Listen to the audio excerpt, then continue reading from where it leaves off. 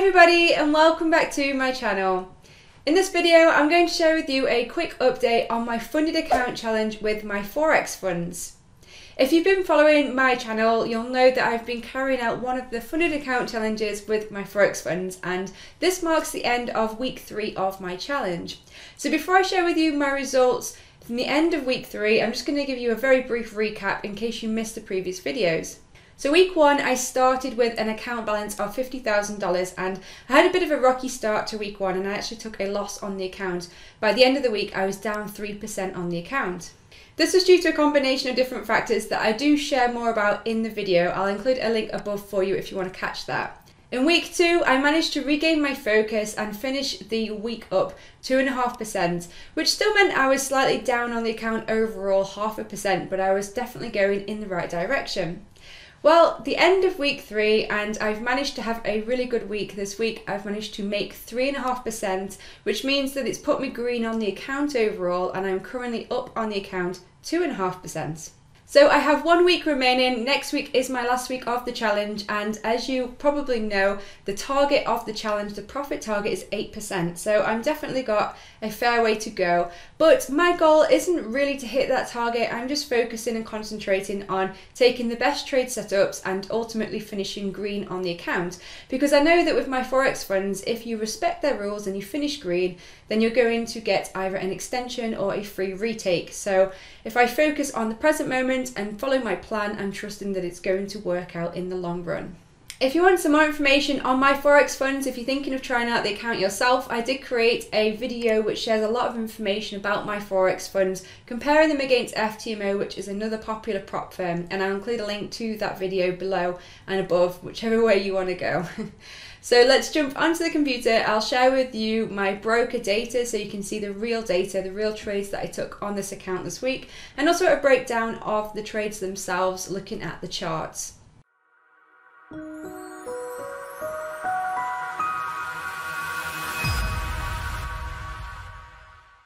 Okay guys, so I'm in my broker here in MT4 and I've actually had a little bit of a confusing week when it comes to software, so I'll just explain that briefly for you so you know what I'm talking about. I've had a few issues being able to access the MetaTrader 4 app on my mobile phone. Basically, it just hadn't let me log in using the account that allows me to manage my trades. So I can log in on my phone using the investor account, which means that it's a read-only access. But I couldn't actually log in on my phone to be able to manage trades, which is what I like to do. If a trade is going in my favor, I like to be able to manage the stop, maybe trail a stop, a profit stop, but I haven't been able to do that, so it has been affecting my trade management abilities. Well, this week I've been talking with somebody at My Forex Funds using their Discord chat, and they were really supportive. A really good shout out to them because they got back to me straight away and they've set me up with a new account. So it's basically a new account in terms of login details, but they set me up with my account balance as it was at the time and obviously the same remaining days, so it's still technically the same account. It's just different login details, but that means I've also lost my account history before Wednesday of this week. Unfortunately, I did take a few screenshots of the previous account history just to share that with you guys, but if you wonder why it's a little bit confusing, because as you can see here in account history, it actually says the 30th of November deposit. Well, that was my account balance at the time on the 30th of November when My Forex Fund set up this second account for me. So these are the trades that I took from, I believe it was Wednesday, oh no, Tuesday. So yeah, Wednesday was when I set the trades. So from Wednesday onwards, these are the trades that I took. But at the beginning of the week, I also took 2 trades, which were some really good trades taken. So here's a screenshot of my previous account before I started this new one that allows me to use the MT4 app on my phone. And as you can see here, 29th of November, so these were both taken on the Monday. And I took 2 trades, one on pound Swiss and one on euro pound. Both of those trades hit my 3R target. So for both of those trades, I managed to make 6R. But for me, I've been using a reduced risk. So I usually risk 1% per 1R. However, with this funded account, I've been risking 0.5% per 1R. So for these 6R combined winners, I actually made 3% in total for those trades. And then on Wednesday, I set a few buy orders. I set 3 orders here and one was a loss, so that was minus 0.5%. One was break even, but I set my stop slightly above just to account for the fees there. And then the other trade, I trailed a profit stop. So I was aiming for 3R profit, but it actually hit my stop at 2R. So for this trade, this winner here, I ended up making just 1% on that trade. That basically covered the cost of the previous loser and gave me an additional 0.5% profit. So it meant that I finished the week up 3.5%. And just laid up my folder here that contains the screenshots for each trade that I take in the week. And as you can see, I've actually got 16 images saved. Now out of those, I didn't actually take all of those trades. I've been playing it quite cautious this week because it is week 3 and I'm getting close to that end goal. I didn't want to overtrade and I didn't want to risk getting emotional at this stage. So out of these trades, quite a lot of these I set a couple of orders on and then I cancelled them, and then some of them I decided to watch. And as it turns out, the majority of these trades would have actually won. So if I'd have gone ahead with them, I probably could have made more profit. But I'm not complaining because I'm still happy being up 3.5% on the week. So let's just go through some of these trades from the beginning. This is a trade that I didn't set. I really considered setting this sell limit, but I didn't. I decided to watch it instead because it was a little bit choppy. It wasn't clean, it wasn't A quality, so I decided to sit it out. I used this previous reaction leg measurement to the major structure here once we made a new low to calculate my forecast for a sell limit entry. And although, as you can see, if I'd have gotten into this trade, I would still be in it. I probably would have had a trail profit stop by now. So it went in the right direction, but I didn't actually take that trade. And here is a trade I did set an order on at the beginning of the week for Euro Australian dollar. I had a buy limit order set, and if I just zoom in a little bit, as you can see, after this closing green candle, I set a buy limit order at this level using this previous reaction leg measurement, and price action came within only about 3 pips of my order, but it didn't trigger and then it went off without me. As you can see, the trade is still in action, but it certainly went in the right direction. But it went without me, and that's all that matters. Another trade I was looking at here was for Euro USD, and I was a bit hesitant to take this because I didn't have a confirmation candle on the daily chart, which is just something that I've been utilizing to really get A quality trades using my strategy. And because it didn't match that, I didn't get into this trade. I'd still be in it, and I still have this on watch for next week, so if I do have that larger time frame confirmation, I might still take this trade next week, but I haven't actually gotten into this as of yet. Here is a trade on pound New Zealand. I actually really wanted to get into this trade, and I think I just genuinely just missed this one. I didn't have an order set, and I wasn't trying to miss it. I think I just genuinely missed out on this trade, but I basically drew this previous reaction leg measurement here and applied that to the high to calculate an area where price may pull back to.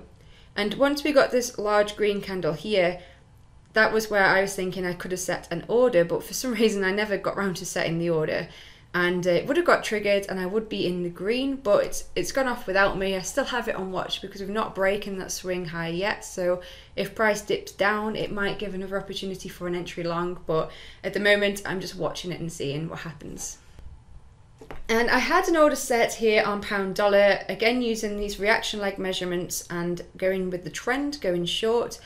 I set a sell limit at this point here, but just before it got triggered, I actually cancelled the order. I had second thoughts about it. And that was mainly because on the daily time frame, it didn't look A quality. I didn't have the confirmation that I usually look for. I didn't have momentum. It had a lot of wick rejections to the bottom here, and I felt like there was a chance that it might start curling up. It may pull back to the structure here. So although I could have gotten into that and I would currently be in the green as I'm recording this, I decided to sit this one out and just watch it and see what happens. If we start to get some strong momentum, or I get some more clear signals that move this to an A quality trade, then I may reconsider getting onto this, but at the moment I'm just watching it. And a similar story here really with New Zealand CAD, another trade that I didn't take. I was very close to setting a sell limit here. It would have meant I would have been in during this choppy action, but it wasn't quite ready. I didn't have the confirmation. However, since then, we had this really nice big bearish candle here, which to me shows that we're getting the momentum coming into the downside because we've pulled back to this leg using this previous structural point here. We've had a little bit of a battle between the buyers and the sellers. As you can see, we had a strong bullish candle up, but we also had a strong bearish candle down, some mirror bars there. We had another attempt here, this green candle, to move up, but we had this large wick rejection, which are all really good signs that the sellers are winning this battle. And then we had this strong bearish candle coming down here, bringing the momentum to the downside. So since seeing this action here, I'm actually really interested in getting short in this trade still, using my original plan. As I'm recording this video, I'm going to just watch and see what happens today, see how the daily candle closes, and I may set an order for this either later today or maybe early Monday morning to see if I get another opportunity to get into this short. So now you've seen most of the trades I didn't take, let's have a look at the ones that I did take. So starting from the beginning of the week, Monday the 30th of November, here is one of the winning trades that I took on Euro-Pound. For this trade, I was just using market structure and reading price action, and I basically zoomed right into most recent price action here on the 4-hourly time frame. We'd broken this previous swing low here, and I used this measurement to calculate a possible area for pullback in confluence with the standard fork. Now, as you can see, we did get a dip down and a retest there, and that's where I got in, and price action behaved beautifully, and it just went straight up to my 3R target. So that was a nice win there on Euro-Pound. And I had a similar trade taken on the Monday again on Pound Swiss, but this time I was short against Pound Swiss. And for this, I was just using structural levels. So although we had been coming down here, we'd had this pullback, and I was initially quite long biased, but once price started breaking down with strong momentum here, breaking this consolidation area here, I thought it was clear that the bears were taking over again and resuming this downtrend.